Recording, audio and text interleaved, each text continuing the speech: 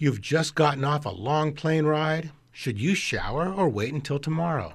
This is Health Matters, a service of Sharon Hospital. It is tempting to simply wash your face and climb into bed, but if your head touched that headrest, if your hands grazed the arms rest, you might want to rethink. Whatever germs you and other bacteria you picked up on the airplane will join you in your bed. Taking a shower and washing your hair will keep them out. Next trip, consider taking sanitizer wipes with you. Unwanted germs lurk everywhere, on the trays to the faucets, and if you removed your shoes on boards, well, a shower's a must. I'm Dr. Zellman reminding you that health matters.